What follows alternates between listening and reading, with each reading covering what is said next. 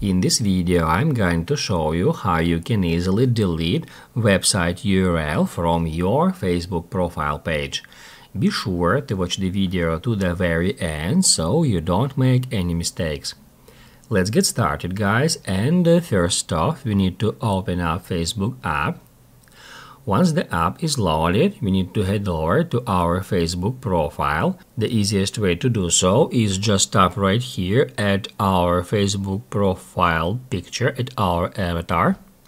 And then down below here, we can easily find all the links that we have added to our Facebook profile. Now, I got just one link here. However, if you got multiple links attached, for instance, it may be some your another social media platforms like Instagram, Snapchat, TikTok, or whatever. And then to continue, we need to tap right here, and in that pop-up, which is called links, it will show us all the links. Here I got just one now.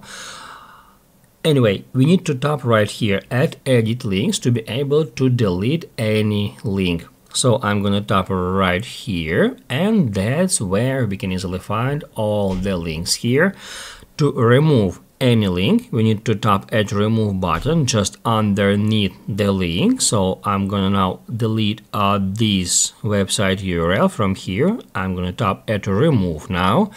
And then to save the changes, we need to hit at save, and after a while, after a couple of seconds, we are taken back to my Facebook profile.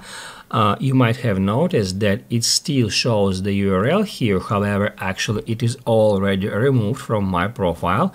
We just need to renew it. As you can see, now it's gone.